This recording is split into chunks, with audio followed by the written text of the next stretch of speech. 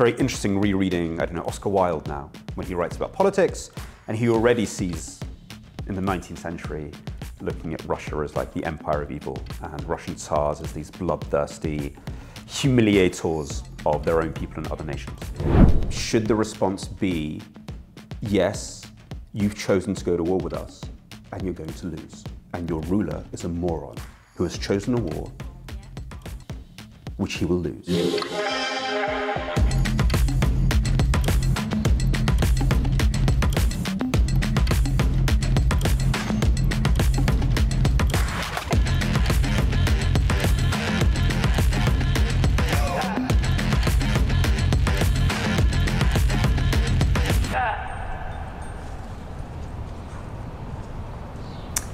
Hello, my name is Mikhail Zygar, and every week I'm speaking to unique guests, and today my guest is one of the most famous scholars of Russian propaganda, and he's working for Johns Hopkins University, and he's also a British author, Peter Pomerantsev.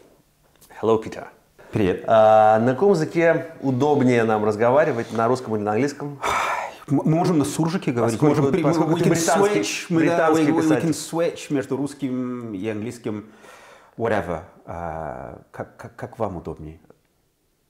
Нет, я буду подстраиваться под тебя. So let's do English, fine. Okay.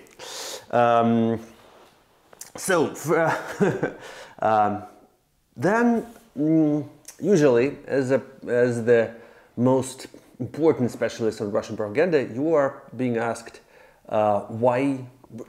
You're probably being asked why Russian population supports this war. Do you think Russian population really supports this war, or they just pretend to support it, or they just too scared to admit what they really think, or they know what they are supposed to say and that's why they pretend? It's a really, really, really good question, and I do get asked this question a lot. I mean, to be clear, most of my research the last few years hasn't been about Russia. Originally, I focused on Russia, now I focus on propaganda in the whole world. But because of the latest invasion, I've refocused on Russia a lot.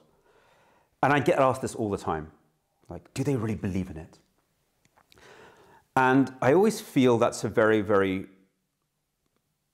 bad question that sort of doesn't understand the Russian context.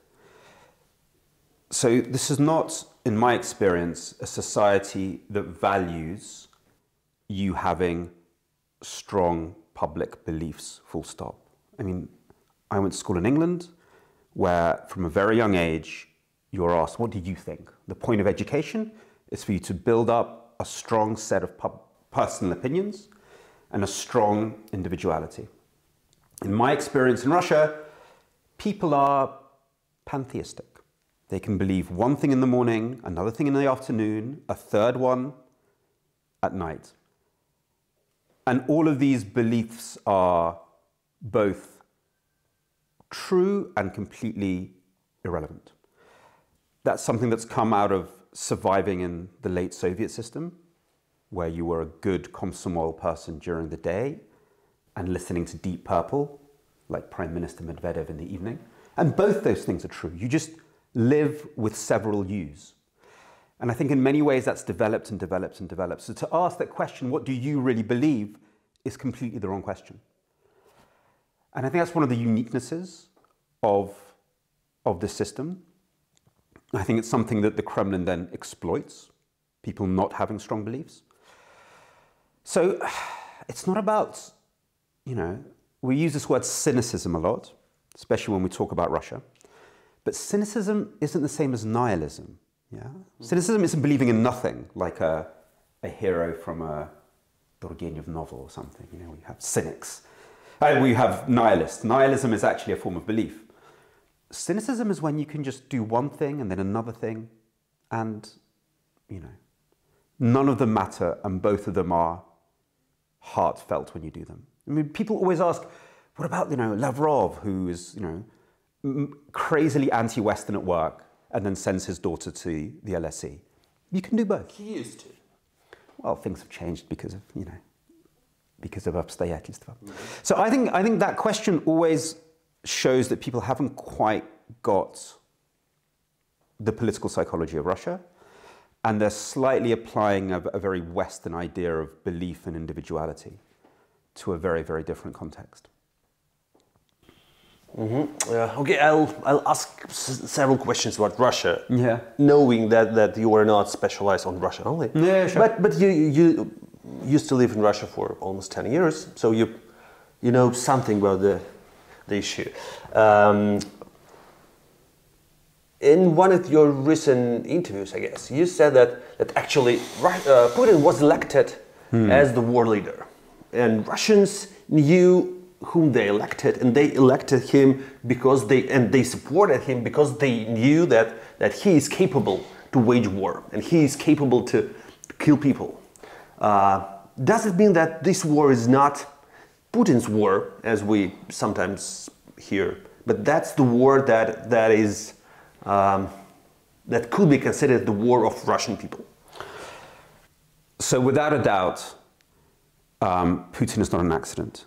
He's not a dictator who sort of cunningly came and kidnapped the country when they weren't looking.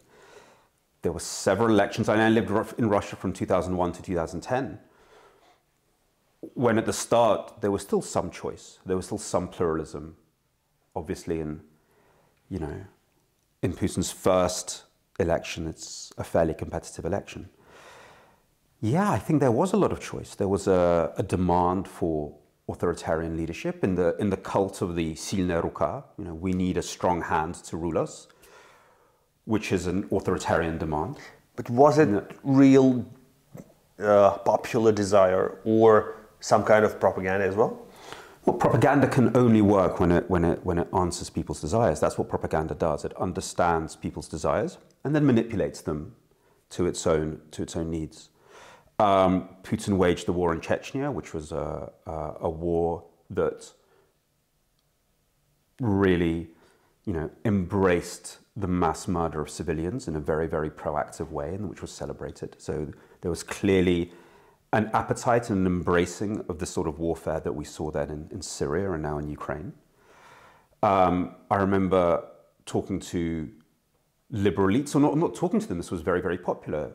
Liberal or so-called liberal elites in Russia said that we need a Pinochet to enact economic reforms. There was a lot of conversation about we haven't dealt with democracy, we need some sort of authoritarian leadership. Now, clearly now Putin is a dictator, there's no freedom of speech, etc., etc. There haven't been elections for a very long time. But his style of leadership, which was an authoritarian style of leadership, was also something that was chosen and that seemed to answer a deep demand within society. But also historically, these dictators, once they get into power, they don't let go. But they often get there because they answer very, very, very deep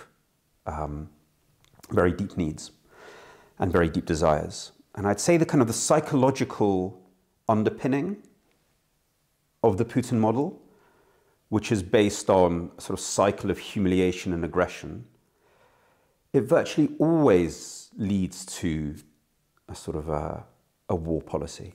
So I think that was always there. That was always very much there. This myth of being betrayed and humiliated by someone, almost by its logic, demands aggression as an answer. So I think not just sort of in terms of policies, but also in terms of this deep psychological need that he seems to satisfy. I think that has very, very deep appeal. Yeah. Okay, but if we're speaking about deep appeal for the strong arm in Russia, what's happening to the other countries which seem to be infected by Putin, or somehow their politicians tend to behave like Putin or sound like Putin, like starting from Italy or Hungary or Latin America? Is it the new fashion, or is it like in today's media circumstances. Having social media, that's the way how politicians could attract more attention. What's wrong with the world when where Putin-like politicians are becoming stronger and more popular? Yeah, there's a lot of books being written about this, and there's a lot of discussion around this. I'm trying to think of a very quick answer.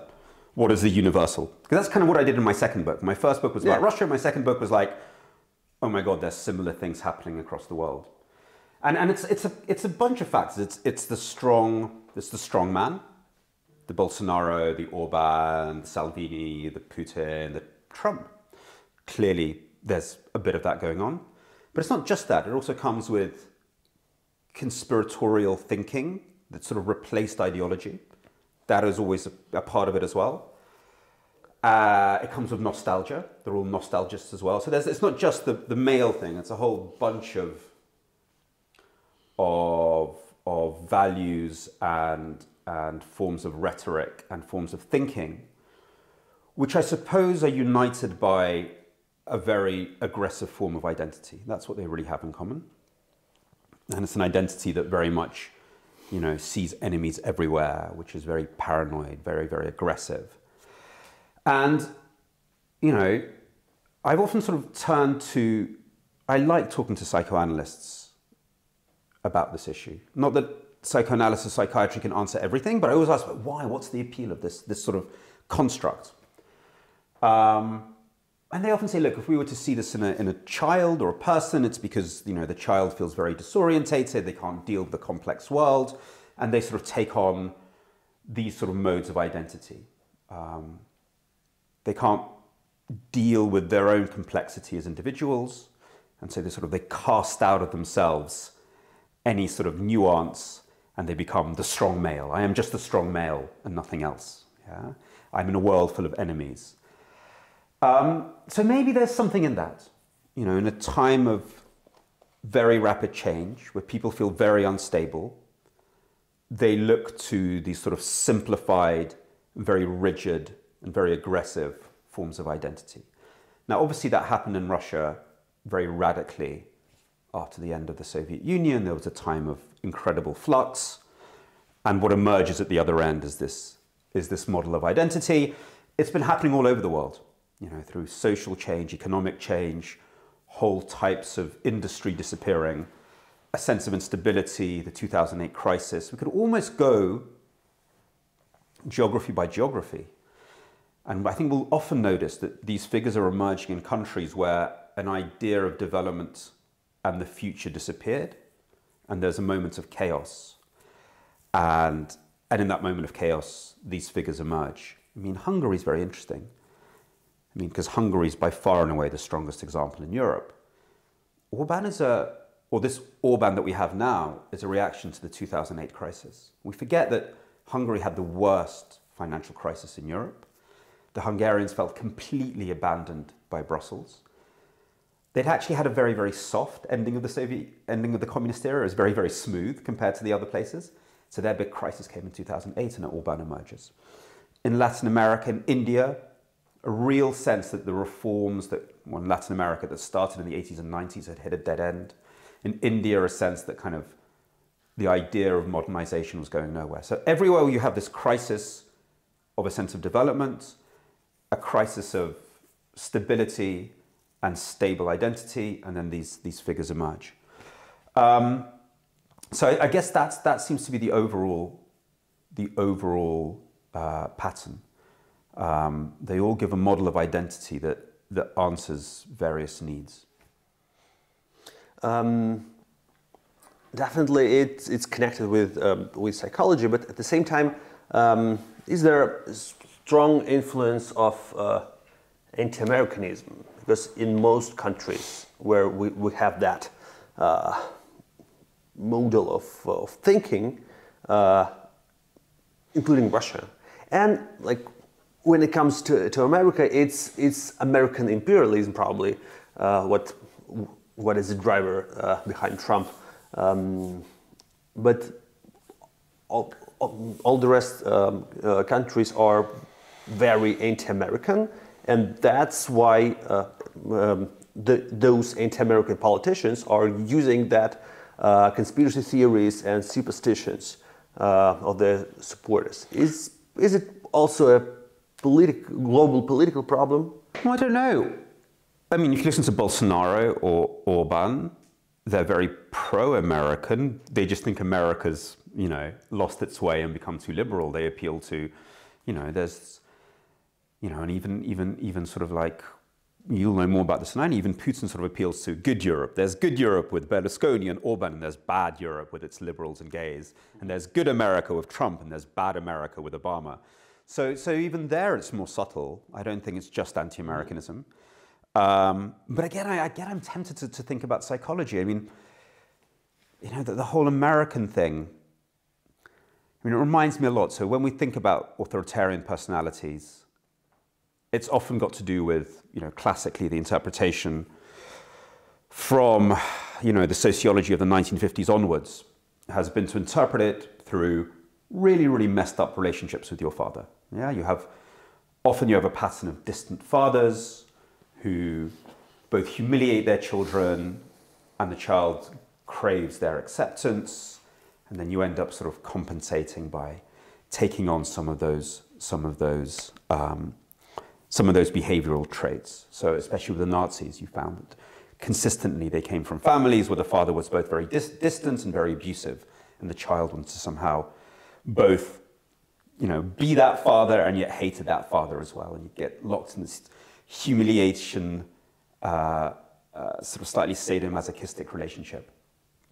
Sometimes when especially Russian propaganda talks about America, I feel they're talking about some sort of family relationship, something that's gone wrong in their own relationships within the internal dynamics of Russia and then within families. It's like, this sort of parent that you desperately want recognition from because you only exist when it notices you. Parent. Yeah, sort of like come here, I'm going to come and fight you. But you desperately want its attention at the same time. You feel humiliated by it, then you want to humiliate it or humiliate somebody else because of it. I mean, there's something really weird going on there, where the word America just seems to represent a whole map of almost personal issues. So I don't know. It's like, more practically, when you live in Russia, you spent your whole day being humiliated by the Kremlin, by the tax police, by the cops, by your boss, who's a sort of a stand-in for Putin. There's a Putin in every office. So you live in a culture of humiliation, and then you get home and you switch on the TV and you're told, America's been humiliating you all day. And so you kind of take all the resentment you've had built up because of this system and you throw it onto America. So again, when people talk about America, I'm not sure it is about geopolitics. It's a whole bunch of screwed up personal issues and screwed up sort of domestic political issues which get projected onto America.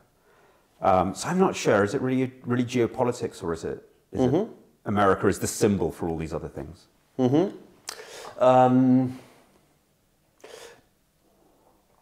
You might be watching how the perception of Russia has been changing during the last half year.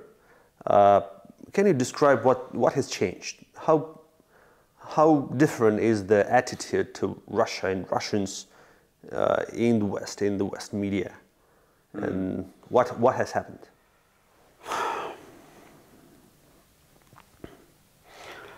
Well, there's no one Western media. I mean, there's very different ones, but complex.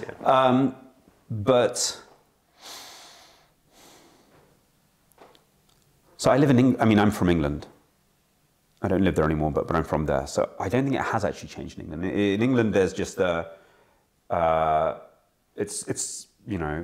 increase in what we had already. So Putin has already been cast as this malign actor, justifiably so, for quite a long time in the British press.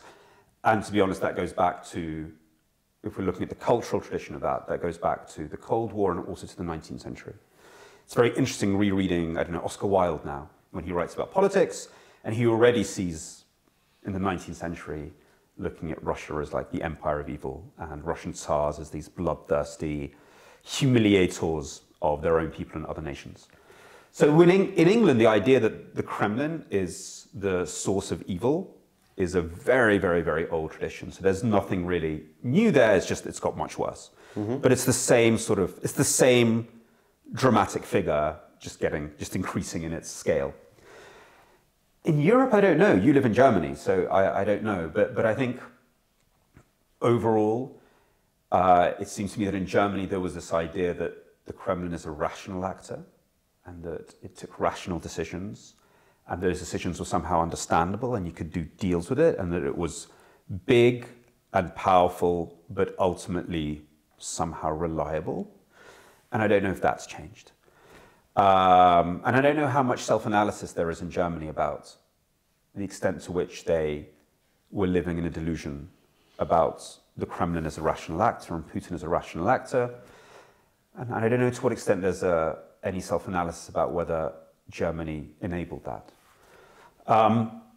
So I don't know, I think there's very, very different dynamics in Europe. But in Britain, no, it's kind of more of the same, it's just a lot worse. But it's the same character. There hasn't been like a change. And what about America?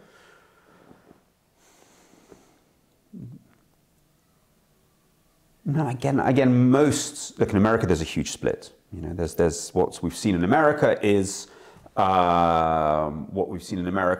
know, the development of a whole body of opinion in America that likes Putin. Yeah, we've got Tucker Carlson, who seems like Putin's fan. Yes, and we could think about why.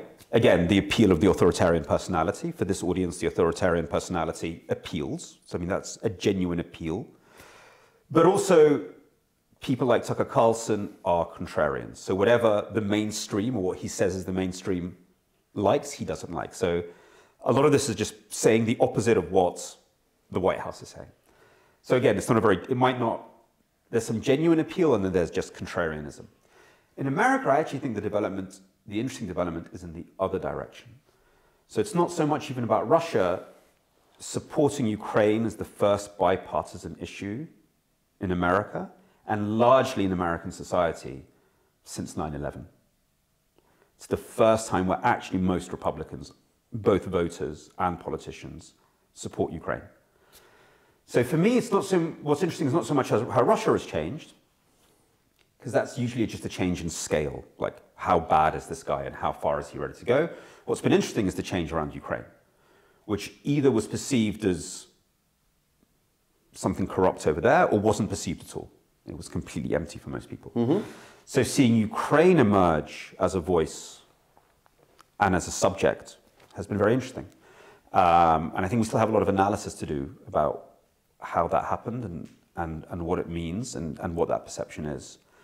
And that's really been the phenomenon.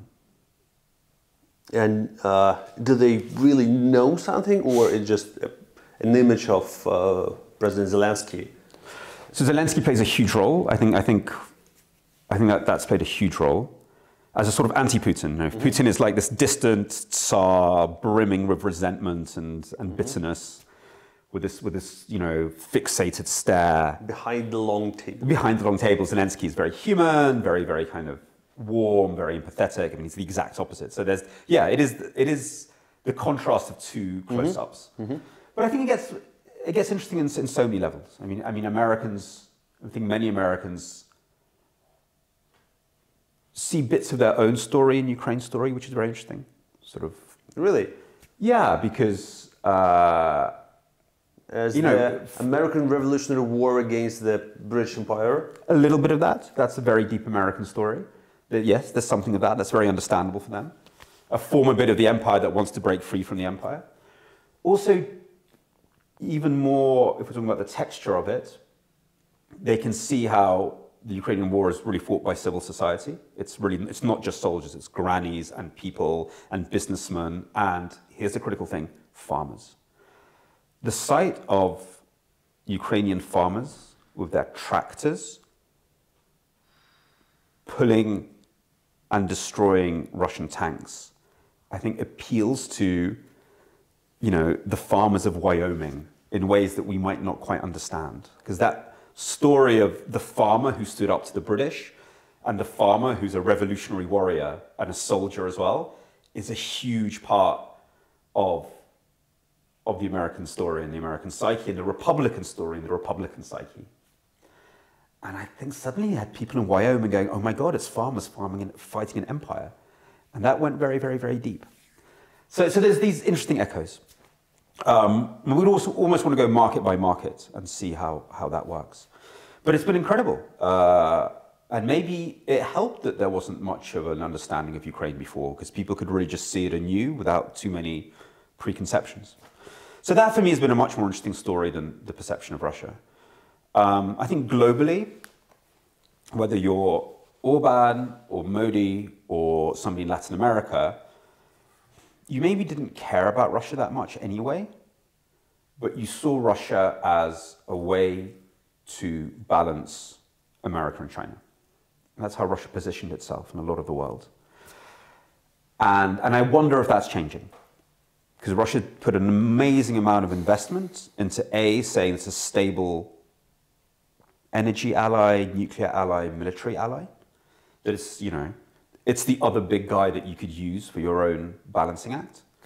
And I don't know if that's changing. I don't know if Russia is now seen as irrational, toxic, a bad partner. I mean, you saw the meeting between Xi Jinping and Putin the other day, and Xi just didn't want to touch Putin because, you know, he's messing up. You know, the biggest crime isn't even being evil. The biggest crime for a lot of these people is being incompetent.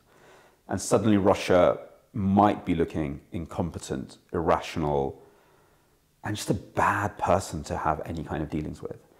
So I don't know if that's changing, because that would be a very big change, because Russia has invested hugely in that image of projecting that image of itself as this nasty but stable partner. Mm-hmm.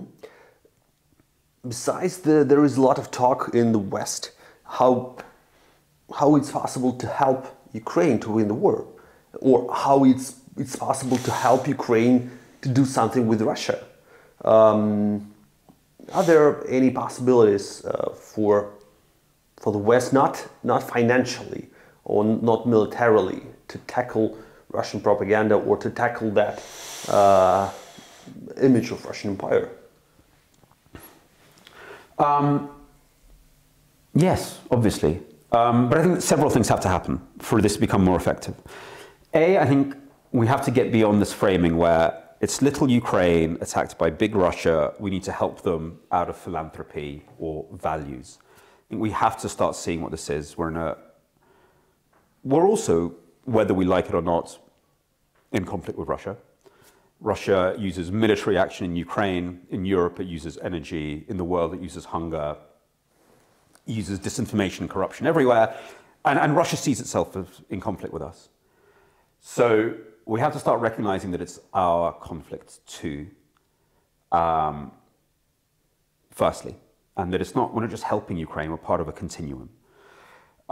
In terms of effective information campaigns globally, I think the secret will be putting together Ukraine's capabilities and international capabilities. Sort of need the equivalent in the information campaign space that we have with the weapons. So in the weapons, you have this amazing, really, I think, unprecedented coordination of Western weapons, Ukrainian soldiers coming together.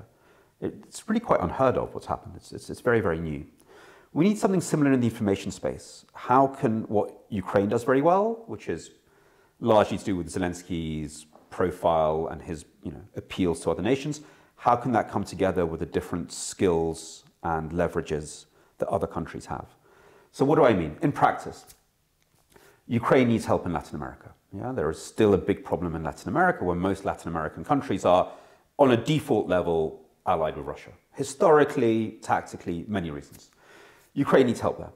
So it can't really do it itself. There's not much leverage Ukraine has. There's no real reason for people there to start listening to Ukraine. America or Britain helping in Latin America or Africa is a disaster. America is the most hated country in Latin America. However, there's countries like Ireland who are hugely popular in the cultural media sort of world in Latin America. because they're also victims of colonization. So Ireland could be the sort of friend that introduces Ukraine in terms of cultural diplomacy in Latin America.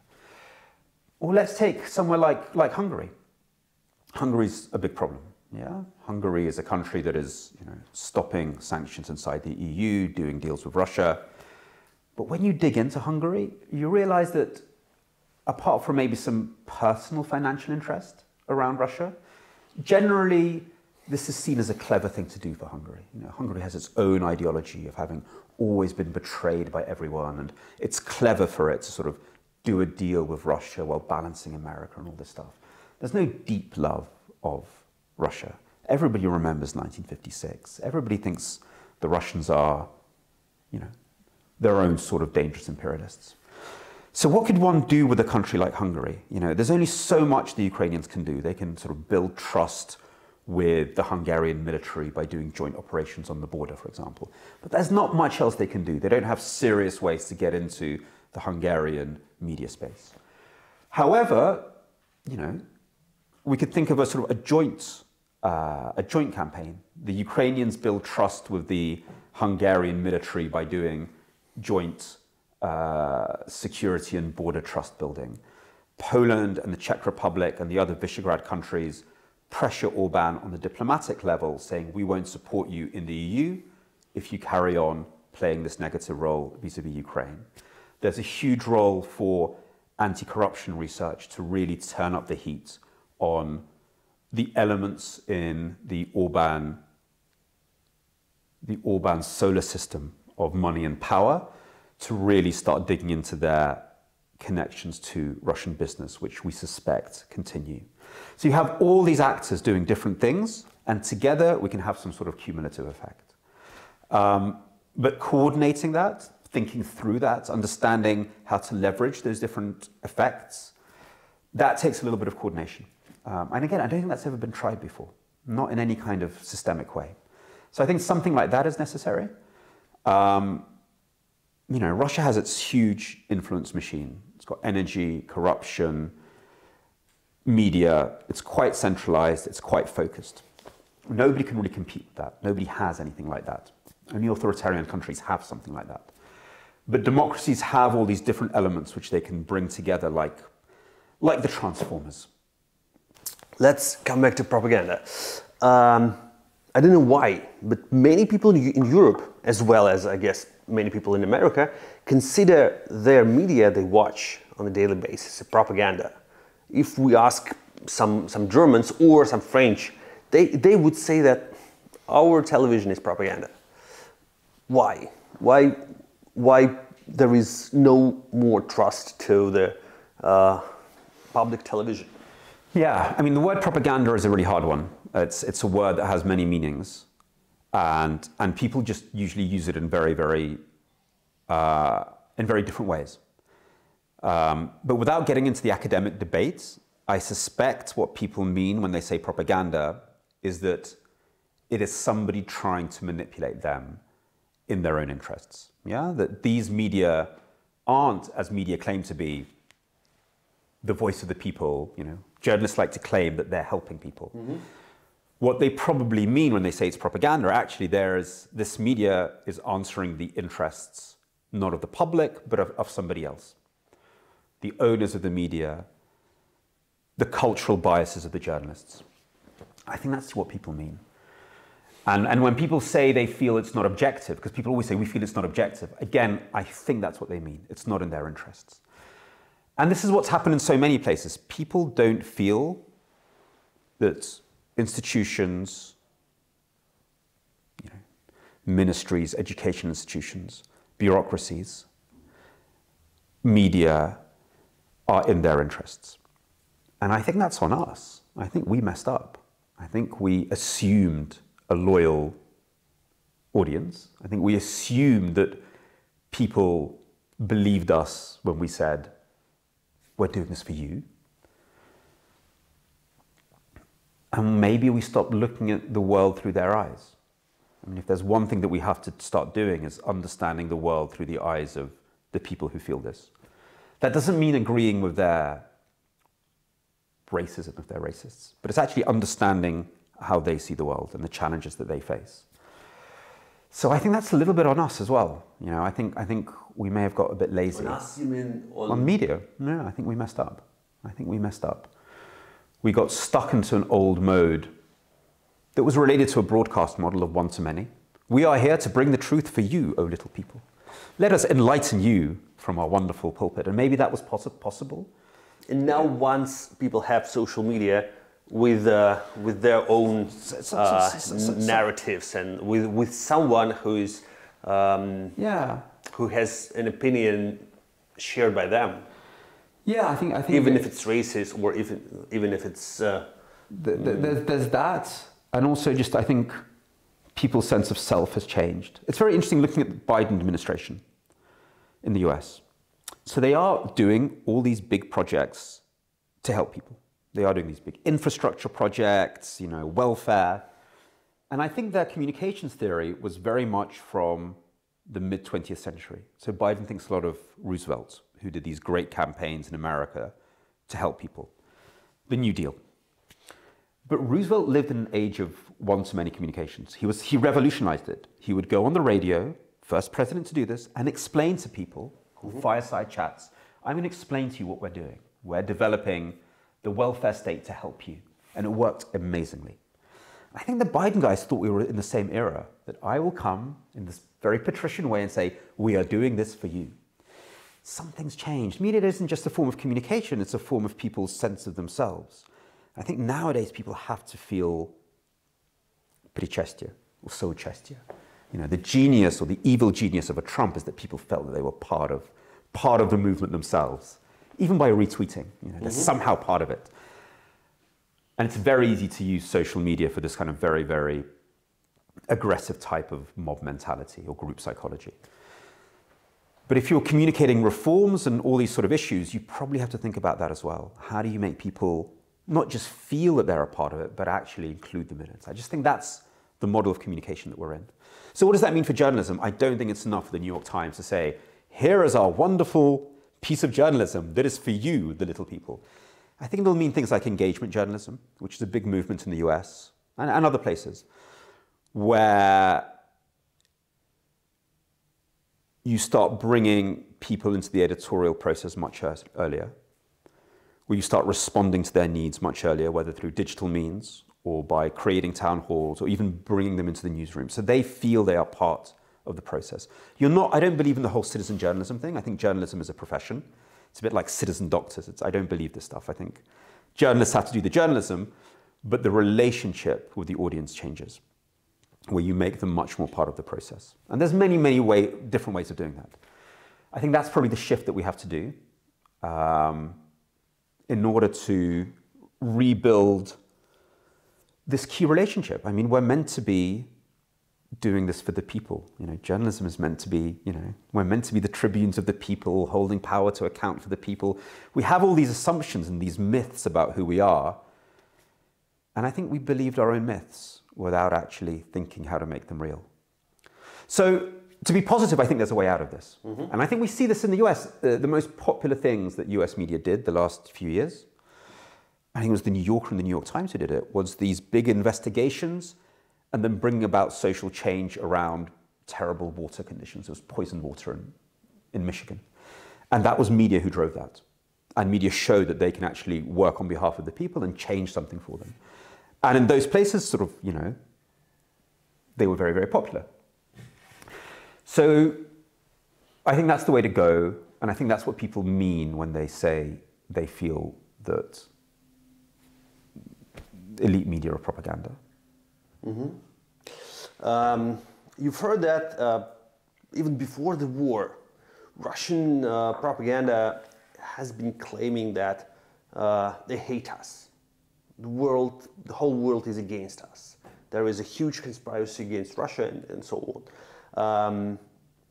After the war started, Russian media and some Russians who live abroad as well have started saying that there is some kind of cancel culture against Russians. Now with all those new visa ban initiatives, even Russian liberal media are claiming that there is new Iron Curtain, but now it's erected by the West, by the Western Europe. Do you think that those initiatives could help Ukraine to win the war, or could be effective sanction against Russia? And do you feel that could be called cancel culture against Russia, against Russians? Okay, so there's a lot of questions within that question. So look, we're all seeing the Kremlin's internal polling. You know, this is the wonderful thing about the interesting thing about this current situation is because people who work with the Kremlin hate the Kremlin, they're leaking everything. And we know historically as well that if we're talking about this sort of like sanctions policy and the communication of the sanctions policy and these sort of people-to-people sanctions, whether it's South Africans during apartheid or Russians now, they don't, identification with the state goes down when they feel the state has brought them to a place of isolation. So it really isn't the policy that matters, it's the communication of the policy.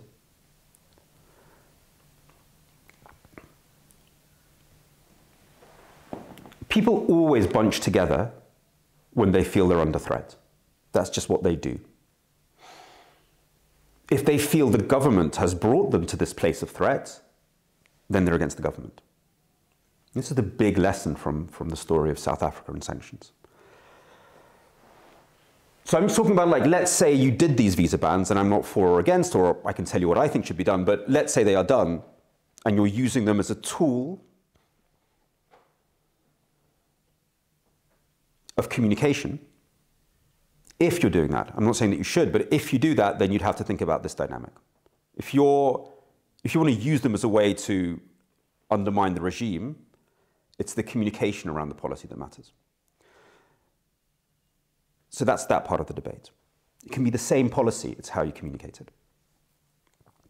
What the West has completely failed to do, and I'm quite shocked by this, is that it's initiated a sanctions policy towards Russia without an information policy, thus allowing Putin to shape all perceptions within Russia. And sanctions are all about perception. Of course, they'll have an economic sort of consequence as well, but no one's in danger of starving. Yeah? There's not going to be food riots in the next 2 months. So it's all about perception. And I don't see how you start a sanctions policy without an information campaign to go with it. Imagine you're doing economic reforms without an information campaign. It's unprofessional. It's negligence. So if you were to do this visa stuff, you'd have to think about that component, firstly. Secondly, I think it's very, very important that when a country, any country, but in this case Russia, breaks so many agreements, responsibilities, and promises and understandings, it's very important that there are consequences, that people who live in Russia understand there are consequences,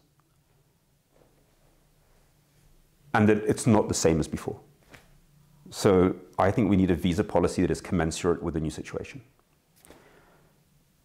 We have to start from zero again. Forget about the Schengen, forget about all of that. Let's start from zero again. What is the visa policy that you have with a country that is waging a genocidal war, that is a security threat to the rest of Europe, and whose main argument is, we will get away with it. And we live in a new world where you can do this and nothing matters. And we should start from scratch and go, okay, so what is the visa policy to that? So yeah, I would definitely forget about the visa policy we've had so far and start from scratch again. And then we can have a serious debate with experts in this field about what that should be. So that's even without the social effect. I mean, what is the visa policy you have with a country like this? Same as what is the trade policy you have? You know, everything starts from scratch. Russia has torn up the rule book. Okay, what are the new rules? So that's the stuff on that. On, what was the other question you asked about everybody hates us? Yeah, just this visa policy probably alienates the potential allies of the. I mean, depends how you do it. Who are these potential allies? I mean, that's a very sort of complicated game to play. You know, like, but we would have to get into who you think the allies are and what you're trying to do with that. But I'm speaking about Russian society. The remainings of Russian civil society. We know it existed, and like some people are still protesting, and there are people in Russia who are vocal and who are not supporting the war, those people are targeted as well as the members of the United Russia. So if you're talking about visa policy, I don't think visa policy is some magical instrument of like social change. I think we're talking much more broadly here about principles, about norms, and about rules. So Russia has torn up the rule book. You need new rules. I mean, I think that's not a difficult thing to understand. I think if we're talking about, you know, the overall, you know, sentiment around Putin's great argument is that he can tear up rule books and get away with it. You have to show that no, he can't get away with it in all sectors. So I think you can't really, once you're beyond that, you're into sort of very, very subtle games, which I don't know if they work or don't work. I don't know. It's. I'm trying to think through what you're saying here. So you're going to alienate the bits of Russian society that are protesting, and therefore you shouldn't do it. I mean, but then you shouldn't have sanctions either, and then you shouldn't do anything. I mean, you might alienate them for a whole bunch of reasons. So I don't know. I mean, you should have a visa policy that makes it easy for anybody who's facing humanitarian persecution in Russia to escape and be given shelter. That's completely clear. That's what we can do. You know. So in that sense, that's how you ensure that this bit of society is cared for. You know. So if there are people who genuinely protest and need humanitarian visas, you make sure that's really, really, really easy for them to do. That's the response. I mean, that's what you can do through the visa policy. I know it's actually a question for you. You know Russia much more than I do. I suppose there's two things you can do. So Putin is saying the rest of the world, we're at war with NATO. You either say, you're not at war with NATO, this is ridiculous, we love you guys, yeah? Or you say, oh yes, you're at war with us. And that was very stupid of you. Why did you take your people into this war? Because you're going to lose. If we agree that most Russians see the world as a dog-eat-dog place, they don't believe in international systems, they don't believe in sort of relationships of mutual interest. They buy into the overall conspiratorial framing of a world where tough people bully each other, because that's the world they know. I think there's probably quite a lot of research that will confirm that most people believe that. If they don't even believe a priori in the possibility of some sort of world of mutual interests, then should the response be, yes, you've chosen to go to war with us and you're going to lose, and your ruler is a moron who has chosen a war which he will lose? Maybe that's the right response. I don't know. Maybe we should, stop avoiding it. Say, yeah, war. What was that phrase that the Soviets use? Zlaya skula kapitalisma, or whatever. What was it? Zvirinaya skula. Well, maybe it's time to show some zvirinaya skula. I don't know. Trying to prove to Russians that actually the world doesn't work in the way they think it does is really hard. Let me ask a personal question. Do you feel yourself any prejudice against yourself? Because you've got Russian surname, you've got very diverse biography. You were born in Kiev, studied in Germany and in Britain, but then worked in Russia and contributed to Gazprom Media TV channel. Does this experience, is this experience being used against you somehow? Do you feel something, some prejudice against you? I'm just thinking, who from? Do you consider yourself to be a possible target of, if not sanctions, but of a prejudice against Russian people? Firstly, I don't think there's any prejudice against Russian people in any systemic way. So I'm not sure what that would even mean. And no, I've always been very lucky. In the sense, it would have, to the extent that it happened a little bit was during the Cold War when I was a small child. And I lived in this weird paradox where my parents were Soviet dissidents and so opposed to the regime. And they came to London, but still I was the Russian, even though I was Ukrainian. But I was the Russian in school and therefore called a Russian spy. So in the Cold War, there was this paradox of, even though my personal history was from a background of being in opposition and persecuted by the regime, in England I was still sort of teased as like, oh, you're the Russian spy, ha ha ha. But it didn't go very deep. Quite the opposite. I'm very lucky that I've always lived in urban cosmopolitan environments where my difference was celebrated rather than critiqued in any way. But I guess I'm just very lucky. I'm also Jewish, living in an era of minimal anti-Semitism and in an environment of minimal anti-Semitism. So I think I'm just very, very lucky. Yeah, I don't know. The question is so strange to me. I can't even think about the answer. So you never felt any kind of affiliation to the community that is being labeled as Putin's people, just because they had Russian background. No, I worked for Russian company as you did. Well, no, I mean, quite the opposite. I mean, I get accused of being Russophobic, but I don't take them very seriously, so it doesn't really matter. So I get the Russophobia thing a lot. I get that I'm Russophobic and that, with hints of anti-Semitism always, I get some of that online. It's like, Pomerantsev is a Jewish surname, everyone knows that. Of course he's Russophobic, and Putin stands up for nationalism. But do you pay attention to Twitter trolls or Kisilyova or something like that? I mean, I don't know. One thing that living in Russia told me is that you don't react to, to things like that. Yeah, for me, it's the recipe how to keep calm and go on, never pay attention. I get put in lists of Russophobes, so I get some of that. Mm-hmm. In the beginning of this war, I was talking to Francis Fukuyama, and he told me that 100% he's sure that after Putin would have lost this war, he would lose the power in Russia, because once he's not a strong man, one he's not the winner, everyone would just dump him, and his regime would be over because he had lost. Do you think that that could be that easy, or at the same time there is another point of view that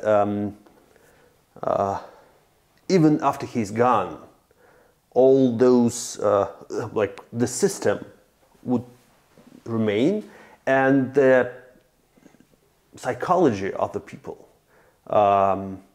would remain, and probably the generation that was raised under Putin and that is being raised by today's Putin's propaganda is going to remain with us and is going to spread his ideas, and his ideas are going to be alive for years to come. Putin's ideas? Okay, Putin's infection, let's call it this way. Yeah, the sort of weaponization of resentment. That's the Putin thing. I mean, that's what Putin does quite effectively in his performances. I don't think the ideas are very coherent. You know, he seems to change his rationale for invading Ukraine every 2 seconds, but what he performs quite effectively in his public persona is this sort of performance of being both the humiliated. Yeah, he's always talking about how Russia has been humiliated, and he's very good at performing humiliation, and then humiliating others. You know, he captures both sides of the sickness of Russian political psychology. You know, through him, people can experience their sense of humiliation, and then their sense of humiliating others. So in one performance, he will go from being everybody's picking on us, and physically, you know, he comes like Gollum, like small and resentful, and then sort of swells with aggression towards others. So that cycle of humiliation and aggression is something that does sit very, very deeply, and it's not even about elites. That's experienced every day in Russia all the time, and historically through hundreds and hundreds and hundreds of years of various types of abuse and trauma which have never been addressed. So if you're going to have to, you know, deal with those things, you're going to have to start dealing with some of these issues, both the stories of and the history of internal repression, and of course what is completely ignored in Russia is the history of colonialism and repressing others. I was always very shocked in Russia when I'd ask people like, who do you think used to live in Sochi? And they'd be like, Russians? Like, no, there wasn't ethnic cleansing. Like, no one's even heard of it. There's complete amnesia about Russia's multiple colonial crimes.